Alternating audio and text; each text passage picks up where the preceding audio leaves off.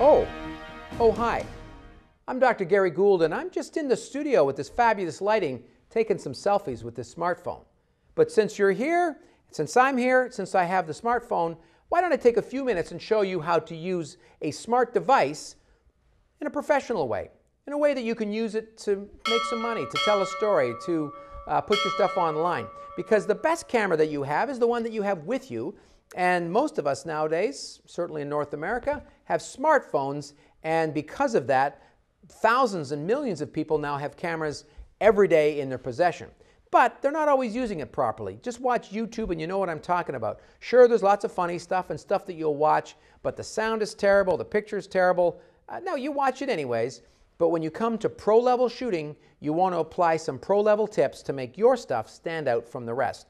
Now, some of the stuff that will make your stuff look different, we're not going to talk about it today. We're not going to talk so much about lighting. I did another video about fabulous visuals. Go watch that. I talk about lighting. Just a quick reminder, lighting makes all the difference. If I turn off one of these lights over here, I go from gorgeous and fabulous to horrible and ugly. Fabulous! So be careful out there. Don't forget the lighting. Watch the shadows on the face. When you're interviewing somebody, put them in a place where the light is on their face, not behind them. Because being a professional doesn't just mean knowing how to work the knobs and buttons, but it also means what? Looking the part. Now, you'll notice my beautiful lab coat with my name on it. Dr. Gary Gould in the lab coat, looking very professional. Now, you might say, why are you wearing that lab coat again? People in lab coats get more respect. And so I'm going to put my lab coat on to be serious. One of the important things we're going to talk about is sound and audio. Again, you'll notice when I'm doing this workshop, I have a microphone on, but typically the microphones on these cameras aren't fabulous. Actually, sound is in many ways the very most important thing we're going to do, because if there's no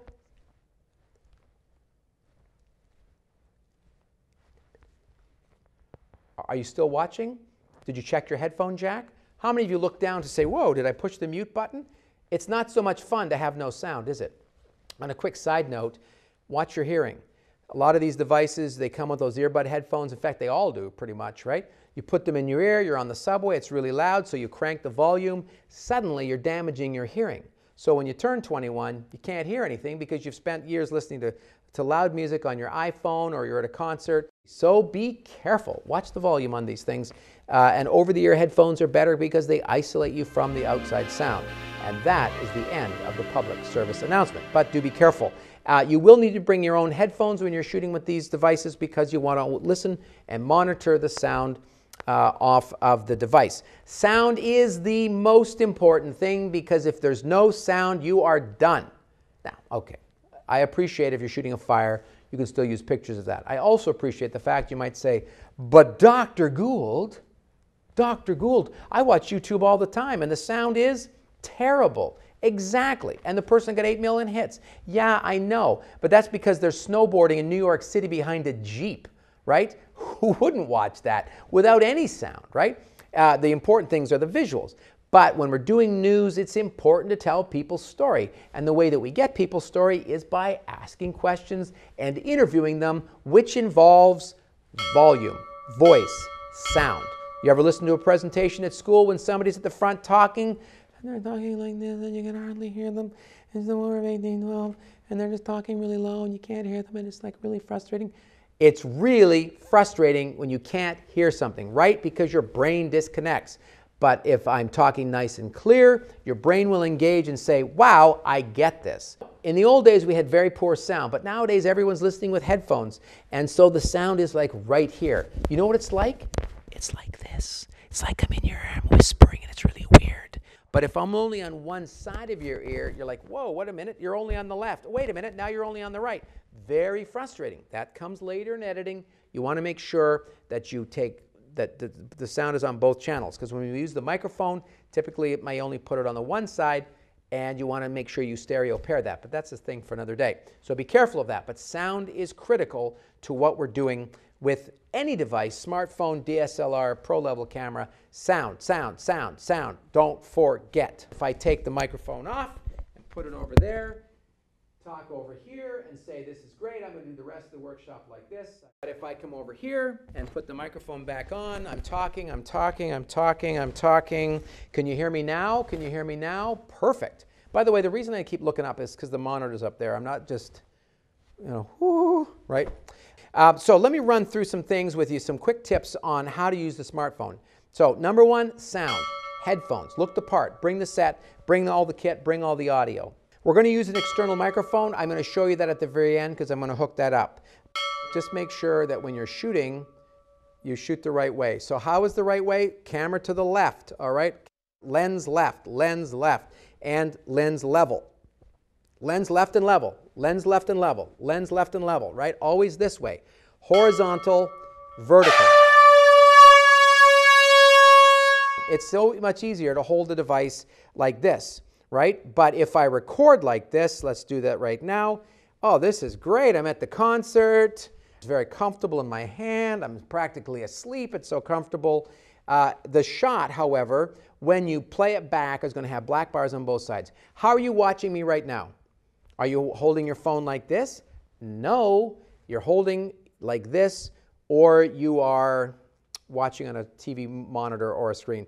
But look at your TV. It goes that way, right? If you're taking pictures, go crazy. Do it both ways. Get a variety of images. But if you're doing video, only shoot this way. Don't forget, very, very important. Not only am I going to shoot this way, I'm going to make sure that I'm always in the highest record setting, the highest resolution. So do go into your settings and make sure that the thing is set to full resolution. But if your phone or whatever device does 4K, you might, I'm not sure I would shoot in 4K because I don't need that much resolution. And it will also fill up your device much faster. It will also slow down your editing because it takes the file's bigger, it takes more time to move over, it slows it down. So you still might only shoot in 1080i or 1080p or whatever your phone does, but that's your call. But always make sure you're shooting in full HD. One of the things that really kills our resolution is if we zoom in with the digital zoom. There's the wall there. I can zoom in on it. The problem is when I zoom in, the resolution is gone out the window. Total and utter crap, all right? Really grainy. And if I zoom out, the resolution comes back. So how do we work the camera for top resolution? We shoot always in the wide angle, always wide angle. And if I want the close-up, so here's the wide angle, I'm going to shoot like this. 10 seconds, 9, 8, 7, 6. Let me stand properly. Arms in. I've showed you this in the other video. Legs are far apart like this. Right, and I'm bracing myself nice and steady, 9, 8. And don't talk. When you're recording, don't talk because it'll record onto the camera. So I'm silent and I record it. And then if I want the close-up, I've got to watch this microphone cable. Here's my close-up here. And then I'm going to record 10 seconds of that. But that's my close-up, and this is my wide shot.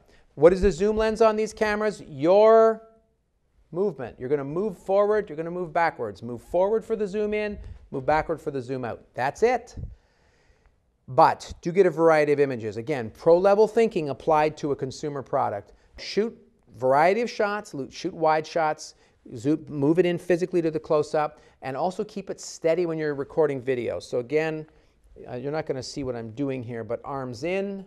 No, it looks terrible. Look at the lighting, awful. See what I mean by lighting? I'm in the lighting spot. And now I'm in the shadows. What do you think looks better, right? You decide, right? So there you go, beautiful. All right, so I'm gonna arms in like this, legs nice and far apart. Look at it, it's like aerobics. It's like a fitness video now you're watching. I should charge you extra for that. Anyway, so that's how that works. Keep the shot steady, arms in. Oh, and here's another thing I meant to mention as well about resolution, just going back one step. The best camera is the one in the back. This is your highest resolution camera. The front camera is not as good a resolution as the back camera. But having said that, sometimes I will use the front camera if I'm trying to do, say, a stand-up of myself, because if I'm trying to do a stand-up, right, I'm using the monitor up top so I can frame myself up. But normally you won't be able to do that. So it's like selfie mode. So I switch it here, and then I'm going to find my best side, which is actually this side. I'm going to turn my shoulders. Now, if I shoot the camera like this for say I'm doing a stand-up, residents here say that they're disappointed. Right, a couple things. My finger's in the shot, so I have to be careful with that. It's very dangerous. Don't ever do this over an open sewer or an ocean or something. You can drop this quite easily. But what I'm going to do is I'm going to cheat the shot just a little bit. I'm going to show you this video here. I'm going to drop my arm. See what I'm doing with the elbow? I'm dropping the elbow. So rather than a long shot with my elbow and hand in it, I'm going to bend the shot just a little bit like this, and I'm going to talk into it like this. Now I'm going to use this microphone, so I'll have a mic set up, and I'm going to hold it just out of the frame, and I can see that on that shot. Residents here say they're disappointed with the council's decision, and they plan to appeal next week. For Ryerson News, I'm Gary Gould. Boy, that's fun, right? See, we can all do it. But you see what I'm doing? I'm going to cheat it. I don't want a big, weird shoulder. I'm going to kind of cheat it in a little bit, and I'm going to give myself a nice medium close-up. Where's the medium close-up? Right here, armpit. So you're going to cut off Dr. Gary Gould. Boom. If you want it to say Dr. Gary Gould, you can put a key up that says Dr. Gary Gould. But just remember, best resolution is on this side of the camera, but in a pinch, sometimes I will use this one. When we're shooting, we don't want a lot of fast panning or tilting, and there's a reason for that, not just because we don't like panning or tilting, but when you do a fast pan, there's something called a rolling shutter, and it's the way that these devices record the video. So this and DSLRs, they use what's called a CMOS chip, but the CMOS chip is a chip that records from the top of the chip down. That's how it scans it, and if you move it quickly, it doesn't scan the bottom part fast enough, and so it looks like kind of like this. So if I go back and forth, I don't know if you're going to be able to see it on this, but maybe on the pedestals.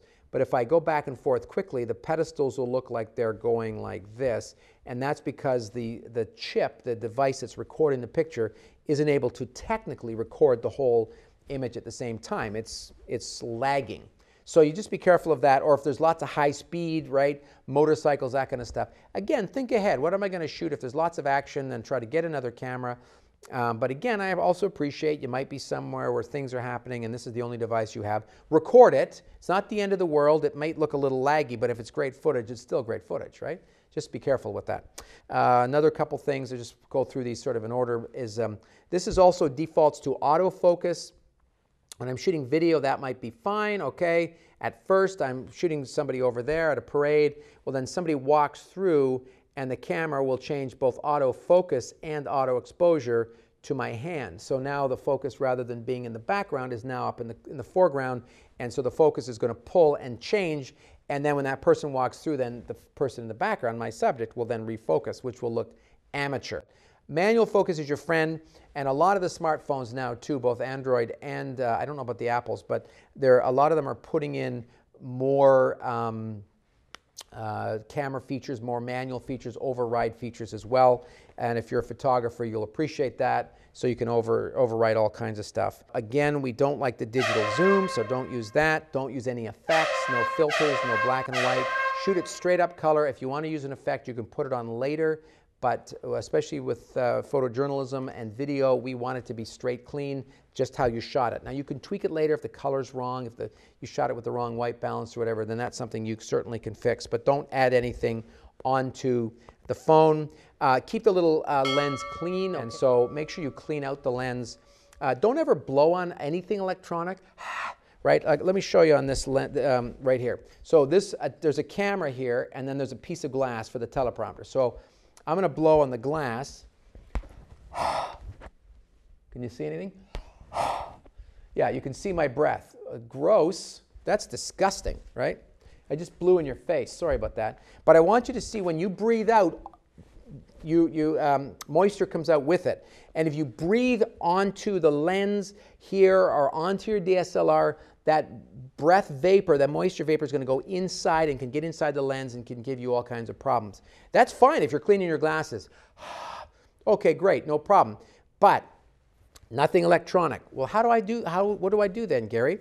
So a couple things. You can get yourself a lens cleaning kit. Don't ever put lens cleaning fluid directly onto the lens of any camera. Sometimes because it comes with liquid if you buy a kit. So you don't want to be dripping it. You want to put it onto the lens cleaning cloth and then gently wipe it onto the lens. So keep it clean. Other thing too is when you're shooting, make sure there's enough memory on these devices. What's the weak part with all of these? The battery, right? The battery, the battery, the battery, the battery. So a couple quick tips about that. Please make sure that first of all you charge the battery. Charge it up fully. Make sure this thing is fully charged. The other thing that you may not know about rechargeable battery technology is when the batteries get cold, they die, right? They deflate. Keep it in the inside pocket of your jacket or somewhere that's warm so that the body heat is keeping the phone or your battery warm, so when you get to where you're going, you're taking pictures. If I'm out or video, cold air kills the battery much faster. The other thing is if there's any kind of alert going off, like as I've been doing this workshop, I have 3 missed calls and 9 new emails, right? That's just in the course of the 3 hours I've been taking to do this. But I've silenced my phone, so when I'm doing this, it's not ringing and beeping while we're doing this video, right? That's just pro-level thinking. So someone is looking for me. A couple other just real quick things. The flash on these cameras is pretty bad, right? So it's quite blinding. Basically, I'm going to take a white piece of Kleenex.